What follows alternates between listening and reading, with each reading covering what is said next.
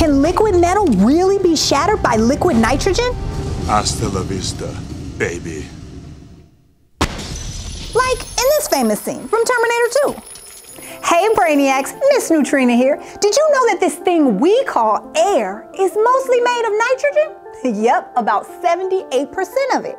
Yet another odorless, colorless gas, but even less noticeable than CO2 and O2. Did you also know that you can force nitrogen into a liquid? You just need to pressurize it and drop the temperature low. I mean low. A lot lower than your home freezers. Well, I happen to have some liquid nitrogen right here where we can test some things out. Ooh, I can't wait. Let's get it down to a science.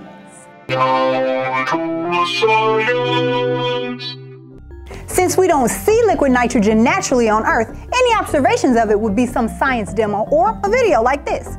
For me, it was watching Terminator 2. When the liquid metal bad guy freezes by liquid nitrogen, and he shatters into like a gazillion pieces. After seeing that, a lot of us ask the question, can liquid nitrogen really freeze liquid metal to a point where it can shatter?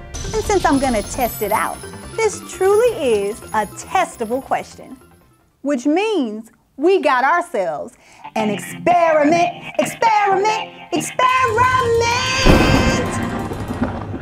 This is gallium, an elemental soft metal that gets kind of liquid if you hold it long enough. Once we get this good and warm, let's test it out with the liquid nitrogen. But safety first, you guys.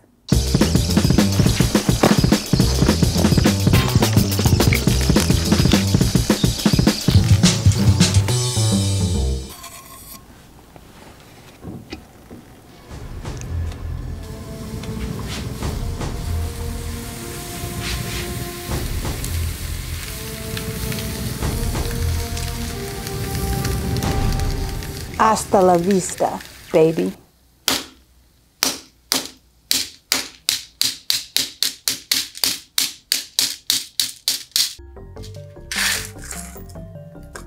Frozen, solid.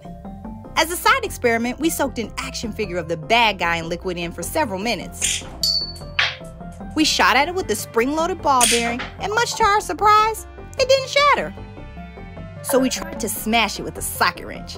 It broke apart, but it didn't shatter like in the movie, nor like the gallium. This kind of plastic responded differently. Our hypothesis on this one was wrong. I know you didn't think we were gonna stop there. You know half of science is messing around to find out what happens. Oh. How would this cold liquid react to an air-filled balloon? Let's find out.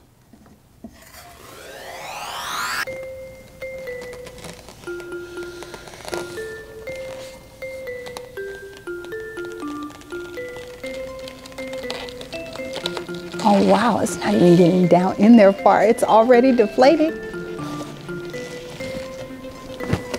See how much we get stuffed down in there. Look at it just like shriveling. Is it deflating? Look, what is it doing down there? Gonna let it get as cold as possible now. We're gonna let it sit in there for a minute. All right, let's see. Just looks completely shriveled.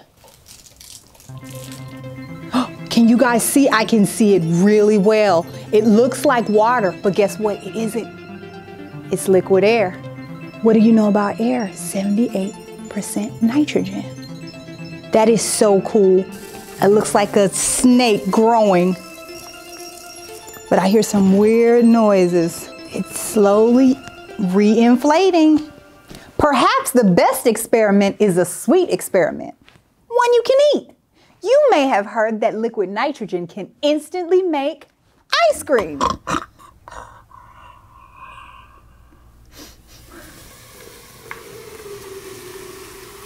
You have to pour in just the right amount. And within seconds, you got yourself a frozen treat. Hasta la vista. Bambino! Ha! So are we sharing a spoon? Or are you just going to spoon feed me?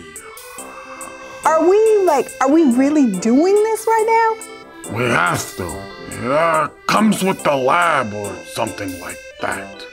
So should I say like, I didn't know you were sleeping? Yeah, sure. And I'll say, and I thought you were not making gelato. Tune in next time when we extract DNA from a banana. From a what?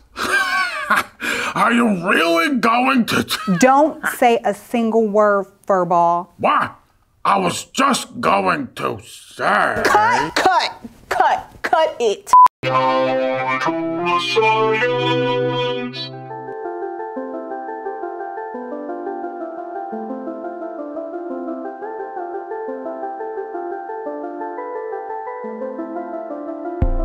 John is too busy. That's what she said. Boom.